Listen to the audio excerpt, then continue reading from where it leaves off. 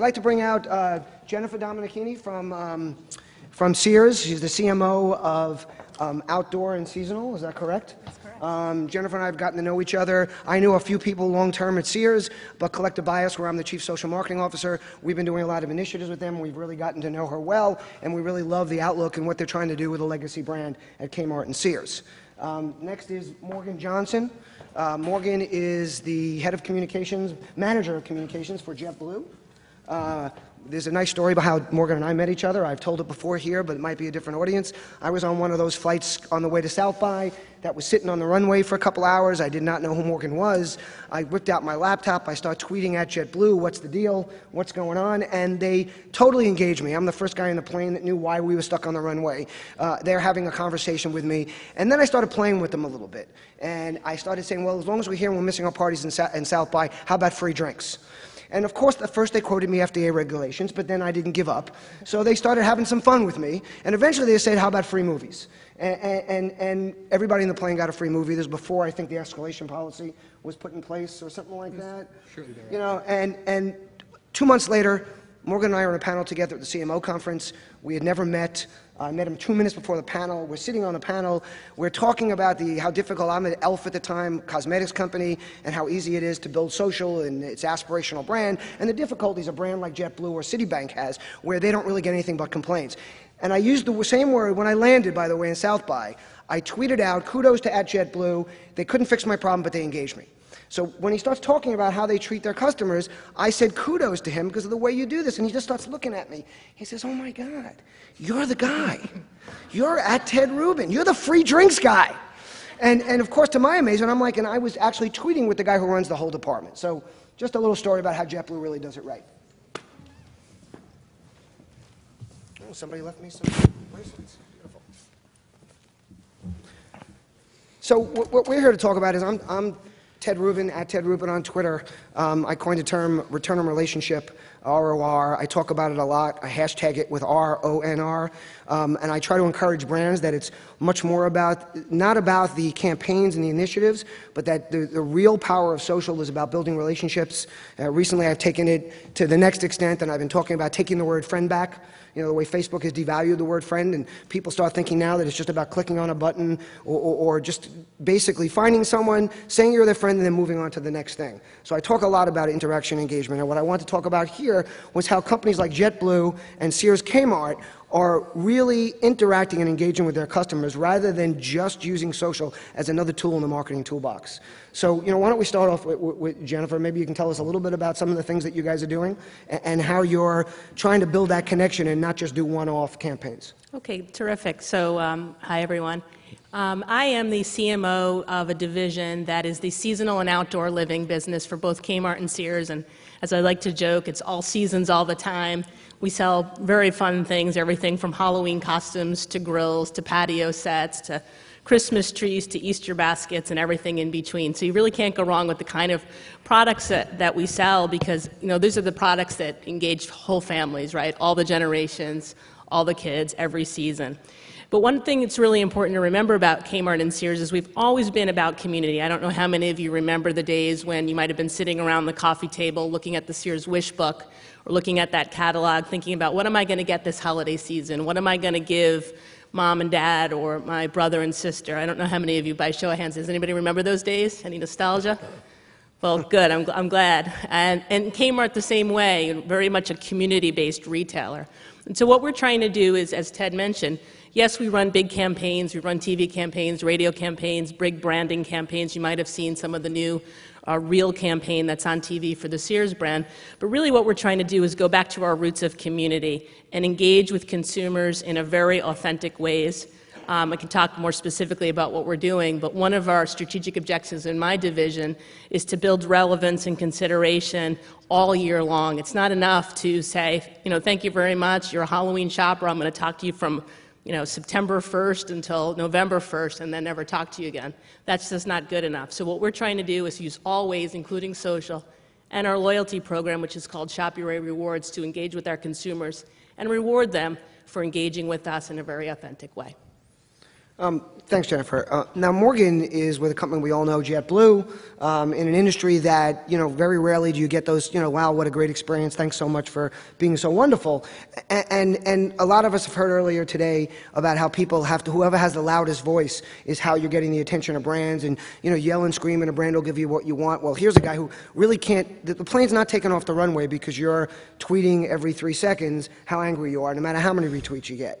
So, Morgan, why don't you talk to us a little bit about the approach you take on how you interact and engage and how you build value like that for the brand. Sure. Well, I think to Jennifer's point, anyone seen that JetBlue commercial on TV the other day?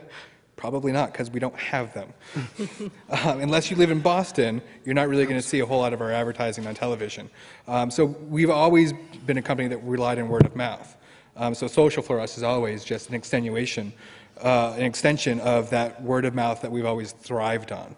I think in terms of how are we looking at what we're hearing from our customers, because we know that our customers travel in packs, generally 100 to 150 at a time, we understand that if there's one person talking about an issue, they're not alone. There's more people going on, there's more things happening than just that one person's concern. And so for us, that engagement is so much more useful because it is the canary in the coal mines, the litmus test for how our operations are doing overall. And if we hear a customer talking to us about a situation happening at one of our cities, whether it's they need more information or, what's the status of this flight, hey, how's the weather in my destination, if they're asking that question, there's potential, there's 149 other people who are asking that same question. So for us, it's the idea of using this as a listening booth, as a way of yes, we're going to continue to have those conversations. We still want to make sure that we have those individual connections with customers. But how are we also active listening and taking what we hear back to the operations to say, hey, heads up, Chicago, you've got some folks who are looking for some more information about their flight status. I'm really glad you said this, Morgan, because I think you're probably, I interact with just about every airline via Twitter. And I think you're the only one that doesn't pull the conversations offline. What I find is most of them, I don't know what the experiences we've had here in the audience, but you say you're having a complaint with Delta, first they direct you to Delta Assist, then they ask you to follow them so they can DM you, and then they give you an email address and tell you to email them. And Virgin America is supposed to be this great social company, and I have to tell you, Portugal recently left, but they did an amazing job with campaign and initiative, but if you tweet them, you can be hours before you hear back from them. And I can vouch for the fact that when you tweet JetBlue, you hear back from them quickly, and it's not just me because I've haunted them for so long. I see it with people sitting next to me on the plane. And with Virgin, they'll not only take you offline, but then they'll give you an email address, and then 28 hours later, and I'm speaking from experience, we don't have time here to go in the whole story, maybe you'll hear from them and they'll say to you, well, here's a go-go internet certificate to solve your problem, for $12.95. Not recognizing that really what you want it to be, and I think most of you understand this, is we want it to be heard. And that's what I think JetBlue is doing great. And then they're using the platform. Perfect example that there's another 150 people with the same problem. And if you solve it for one publicly, you're solving it for the rest. Yeah, we think it's a great opportunity for us to make sure that as we listen to these things, we can solve the problem before it actually turns into a recovery after the fact. Right. So the experience for everyone else involved is so seamless that it is, we saw there was a hiccup, we saw there was a seamless recovery.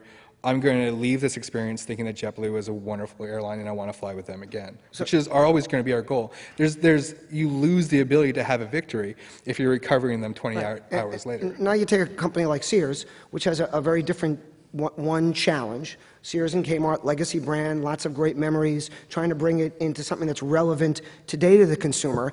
And then beyond that, you've got all this amazing content that you get because of what you've been doing in the Craftsman brand and all these other things. How do you leverage that and then again take it to the next step so it's not just about, well, here's our great stuff, come and buy it, but building an emotional connection with the consumer? Great. So content, as you were saying, is really important for us. But it's not only content that we push out, it's content that we pull in.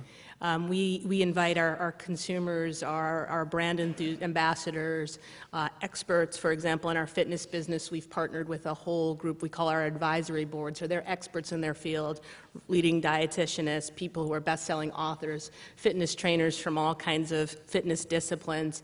And we've partnered with them because we believe while we can create some content internally, and certainly our vendors help us do a lot of that about product, we need to be creating content that's relevant from a broader lifestyle perspective. And we like to partner with the best and the best, whether those are consumers and enthusiasts or people who are experts in their field.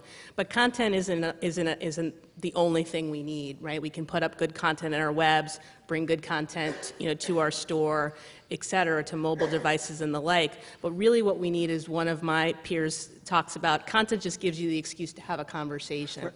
And what we really need is to be able to use the content almost as a springboard to start conversations, and then have those, and be okay with those conversations going in directions where maybe we didn't think about. So go ahead. So you'd say, like, what I like to say is that, people say content is king, and I believe that's true for media businesses because that's what they're about. What I like to say is content opens the door, but engagement is really the king.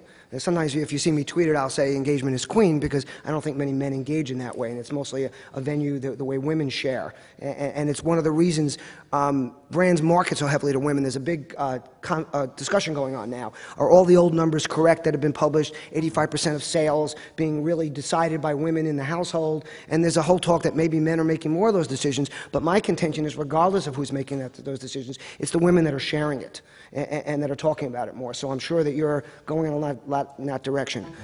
Next question I'd like to ask you is that I was just at Blog World Expo. I know a lot of people here were there as well, and my biggest takeaway from Blog World was that too many people are worrying about what's next and what's happening later instead of what's happening right now and executing. And I'd say 90% of the conversations there are about where everything's going. I'm more concerned about where it is right now and execution. So maybe both of you could tell me, let's say for JetBlue right now, what's the most important thing right now that you feel needs to be executed to take what you've been doing with building these relationships and, number one, maintaining it, and number two, growing on it? Well, I think... I got you. I told you I wasn't going to tell you in advance what we were asking. I think one of the things that I think is important to us as a culture, as a social media platform altogether, is this idea that at this point, yeah, we know there's going to be things on the horizon, and fine. And we have the 100-level course of what social media is supposed to be.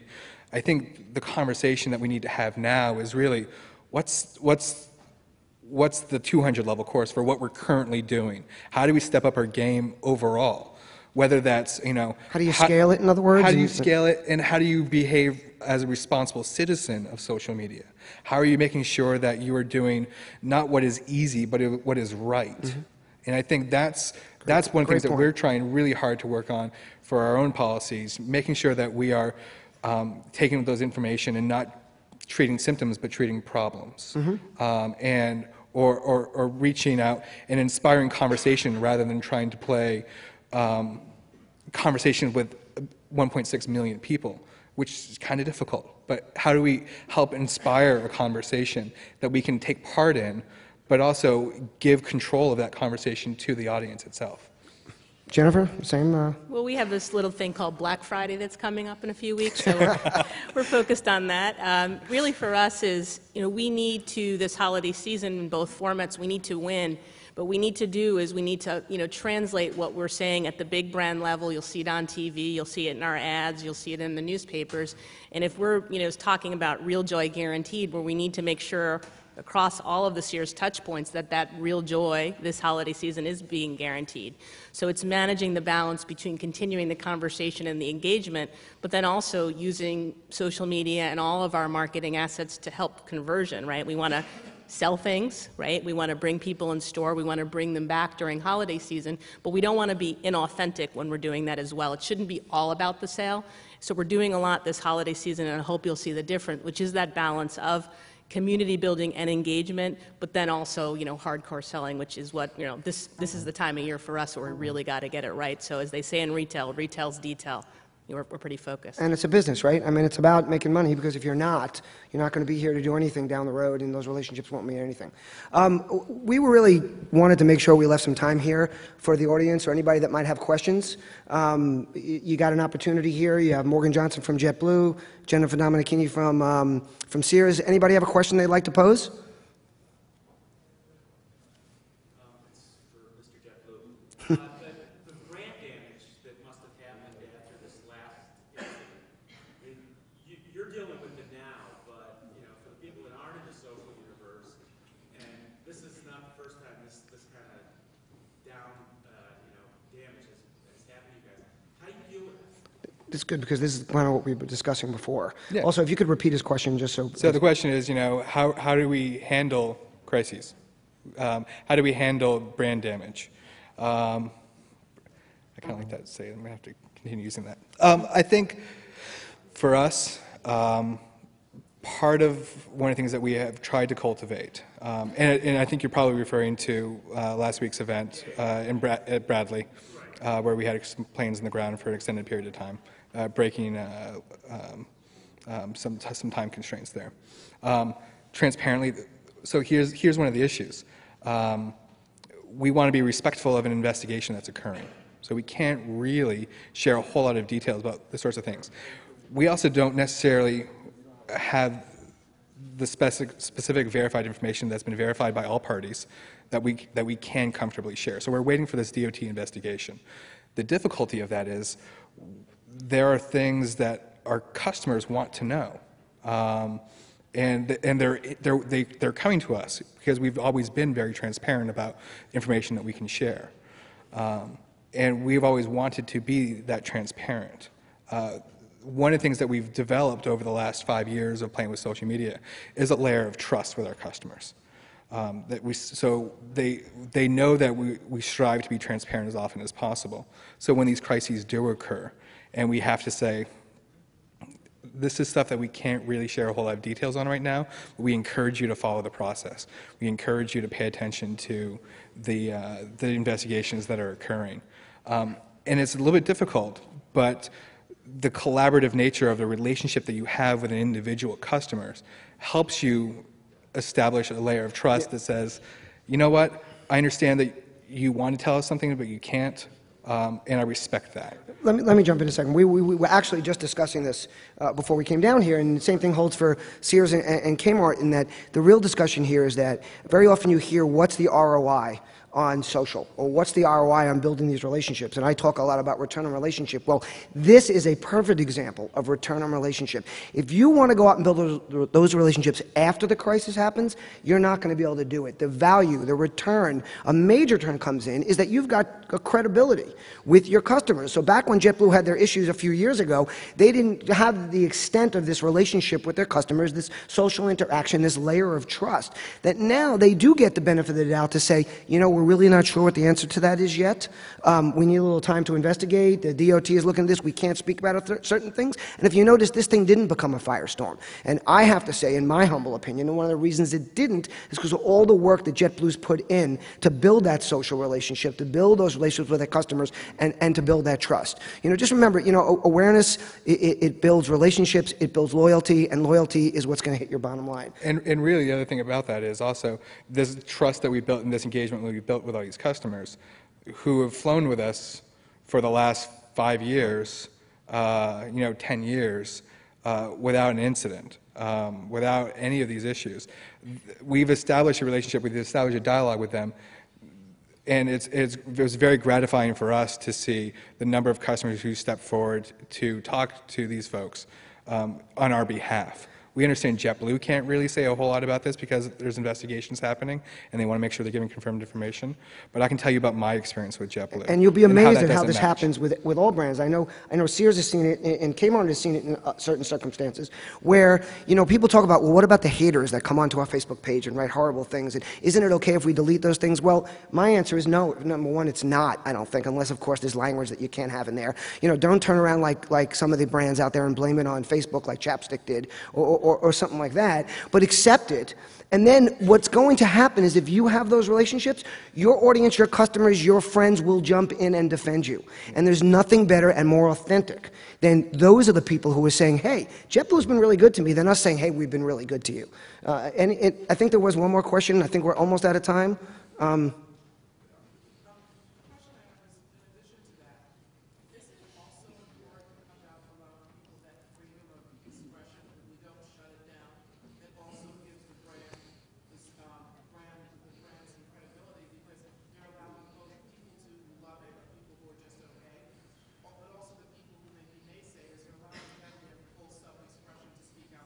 Well, you know, Jennifer, maybe you can hit this. What I like to say is, especially when I work with a brand, is I love critics. I search for critics because there's no better advocate than a former critic, and also the learning I get from them for a brand is tremendous. So, yeah, Jennifer, I would just say the same thing. I mean, there are times when it doesn't help us a lot, but most times there's something in that criticism that really gives us a key insight. Quick example where someone was complaining a lot about the ability to buy online and pick up in our stores, and was really frustrated about how it never worked. But peeling back the onion, we realized that we were having some technical glitches on which SKUs were actually being able to be ordered online and picked up in the store. And because of that criticism, which we got several more criticisms as a result of the first criticism, we were able to solve the problem for the better of the company and for the better of the customer, and then reached out to that person directly and really expressed our gratitude, even though the original expression of that wasn't really an insight. It was a criticism, but it was really very helpful criticism. well, I want to thank you guys. I think we're out of time. I want to thank Morgan and Jennifer. Marisa, we wish you could have been here with us. We felt you in our hearts. And everybody, what I'd like to just say is let's remember that it's all about relationships, and let's make 2012 the year of taking the word friend back. Thank you.